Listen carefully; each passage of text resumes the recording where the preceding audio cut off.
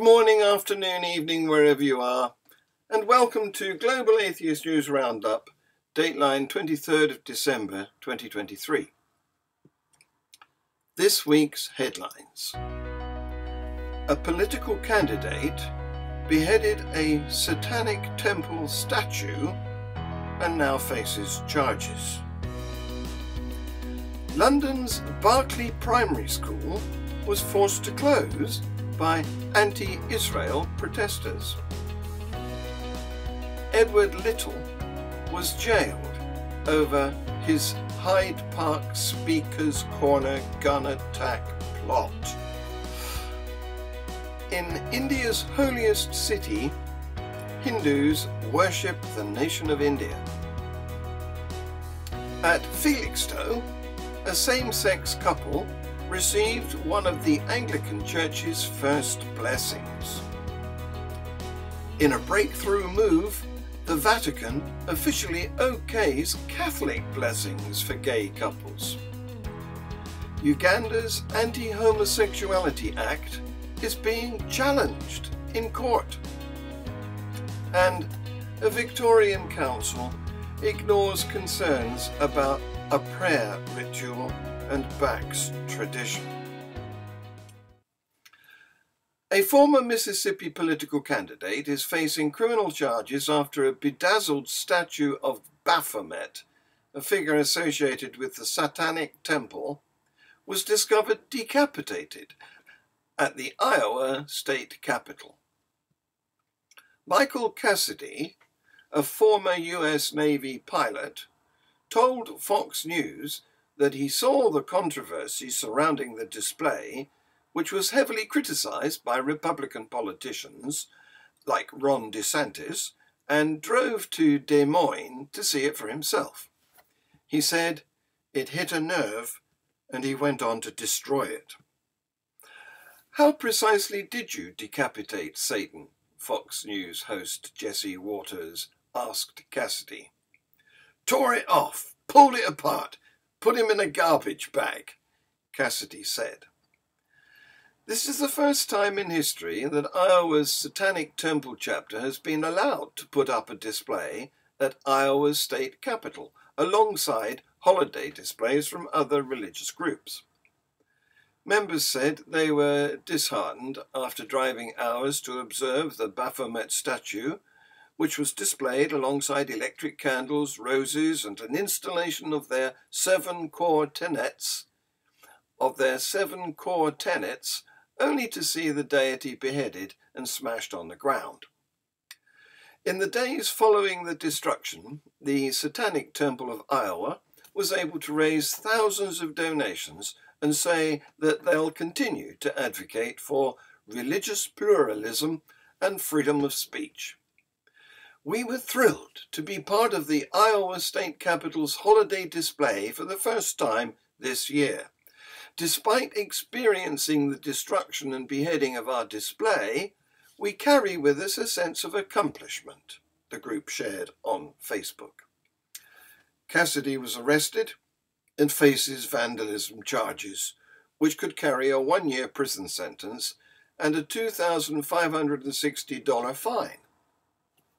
He's since been released and has raised $40,000 in legal fees following praise from Republican politicians and far-right pundits across the country. According to an archived version of his own campaign website, Cassidy once pushed for a 10-year prison sentence for anyone who destroys a statue in his own state of Iowa.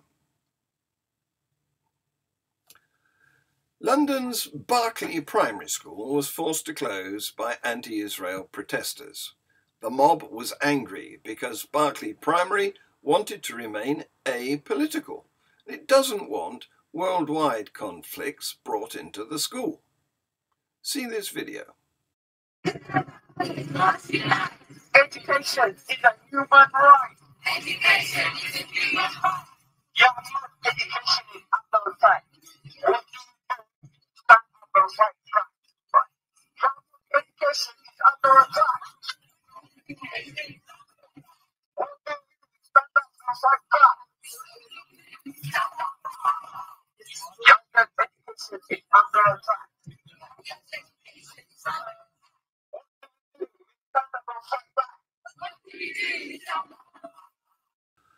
A man who planned a gun attack at central London's Hyde Park has been jailed for at least 16 years. Edward Little had intended to kill Christian preacher Hatun Tash after travelling from Brighton to the capital on the 23rd of September last year. He travelled by taxi with £5,000 to buy a firearm and bullets in South London when he was stopped by police and arrested. In May, Muslim convert Little admitted preparing to commit acts of terrorism. He was sentenced in his absence after he refused to attend Friday's Old Bailey hearing. The defendant had planned to target Ms. Tash after deciding against an attack on the late Queen's funeral in Westminster, the court heard.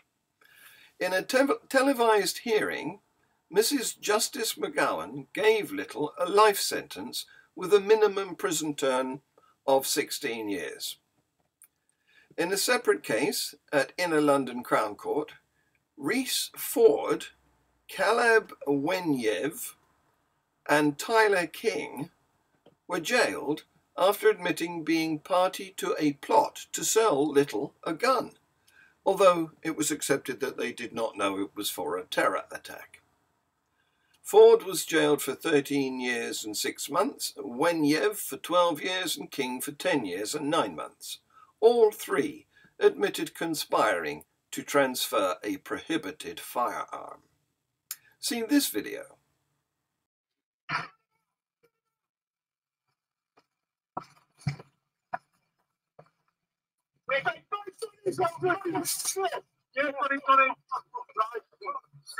Right, let's slow it down, guys. Slow it down.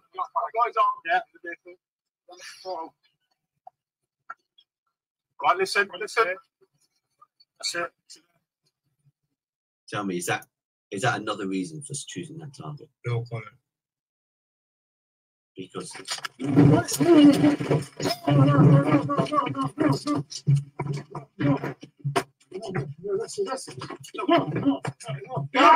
Enough. The holy city of Varanasi is a place of deep devotion, where pilgrims of the ancient Hindu tradition from around the world travel to worship at the temples that fill every block of the city, once dubbed Banaras by India's British rulers. But tucked away on the historic streets is a 100-year-old temple where there are no idols, rituals, or scriptures. This temple is dedicated to the goddess of the nation, Mother India. Since Modi's 2014 election, his government has bolstered religious pride for its Hindu citizens, some of whom are in favour of a Hindu Rashtra, or nation. Slogans from the days of British rule, such as Bharat Mata Ki Jai, Hail Mother India, or Vande Mataram, Praise the Motherland, have now come to represent an ideology that many in his constituency hold, a distinctly religious allegiance to the Mother Goddess of India, or Bharat. While many critics decry Modi's leadership for what they say is deliberate exclusion of the country's non-Hindu minorities, many residents of the holy city disagree. Now for some good news. A couple has become one of the first same-sex partnerships to receive a blessing at a Church of England service. Prayers for Catherine Bond and Jane Pierce were held at St John the Baptist Church in Felixstowe, Suffolk. Both are associated priests in the parish and celebrated their love and friendship and commitment to one another. Blessing same-sex couples was recently sanctioned by the House of Bishops. During the prayers, Canon Andrew Dotchin said the pair were continuing on a pilgrimage graced by God's blessing, with you as their companion in the dark, where they can rejoice and hope in sustaining their love for all the days of their lives. The Vatican's doctrinal office has officially declared it possible for Catholic priests to bless same-sex unions and divorced and remarried couples, under the condition that the blessings do not send mixed messages about the Church's teachings on sacramental marriage and do not occur within a liturgical celebration. While extremely narrow in scope, the December the 18th declaration from the powerful Dicastery for the Doctrine of the Faith may serve as the most concrete pastoral shift on the Church's stance towards gay couples in the Church's centuries-long history.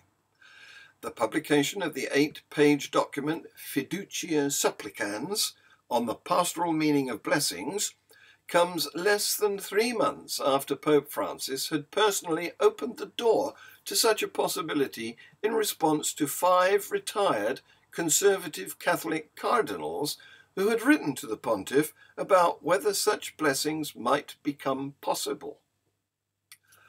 While the new document distinguishes between liturgical blessings and spontaneous or personal ones, it states that Catholic priests may offer blessings to gay couples or those in irregular unions, if requested as a matter of popular piety or devotion.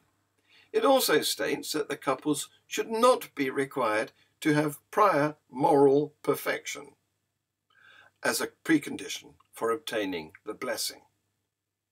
They don't have to be virgins.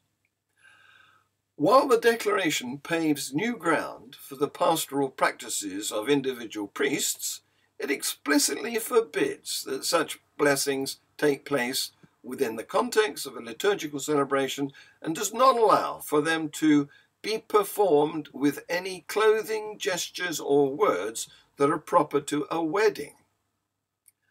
Under the limited conditions, the new guidelines outline such blessings must be personally administered by the minister without any prepared texts or rituals developed by a National Bishops' Conference.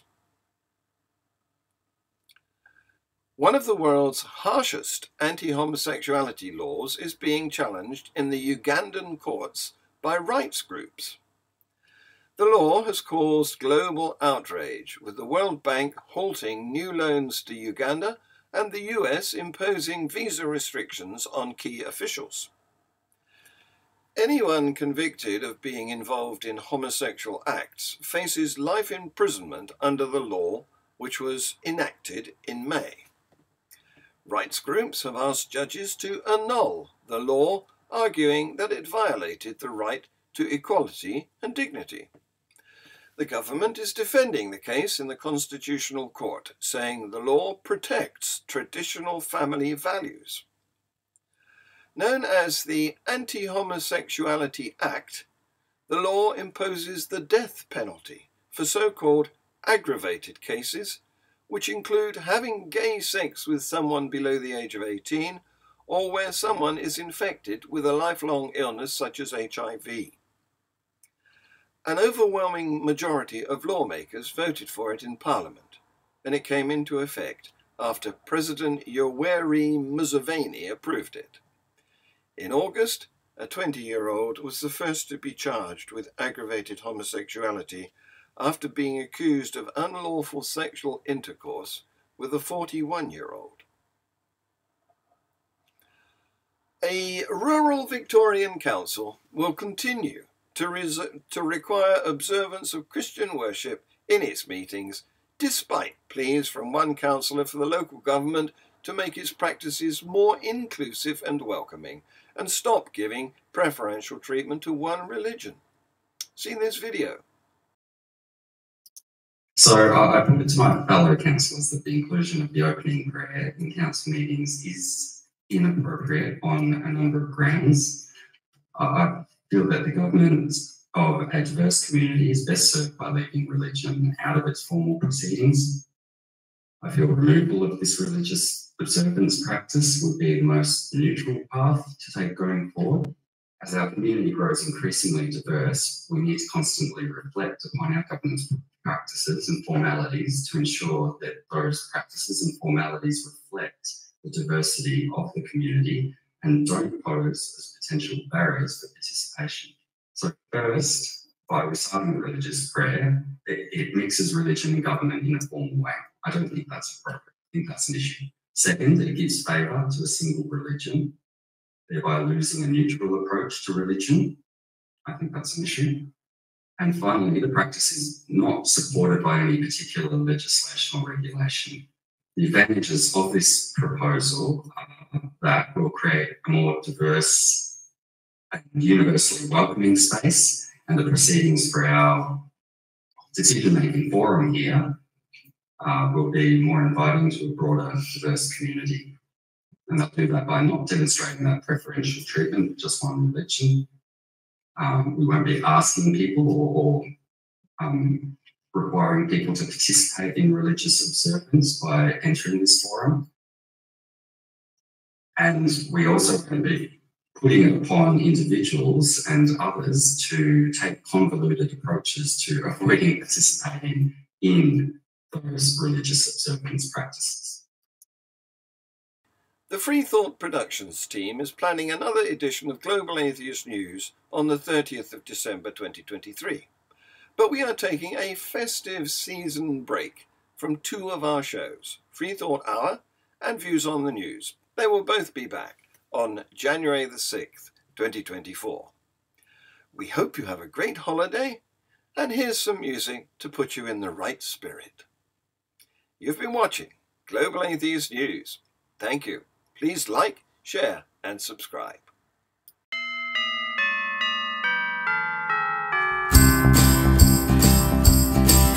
There was a celebration, it came but once a year, a time of rejoicing, giving gifts, goodwill and cheer, drinking and feasting and generosity, playing games and singing oh so very joyfully. Saturnalia, Saturnalia. No, it wasn't Christmas, it was Saturnalia. The party to end all parties like you have never seen, with mistletoe and holly and ivy evergreen, trees adorned with decorations, candles burning bright, dancing and festivities all day and through the night. Saturnalia, Saturnalia, we wish you all a very merry Saturnalia. It all began as early as 217 BC, a while before Jesus and Christianity. A winter solstice festival that lasted centuries, a pagan Roman banquet from way back in history. Saturnalia, Saturnalia. No, it wasn't Christmas, it was Saturnalia. Saturnalia, Saturnalia.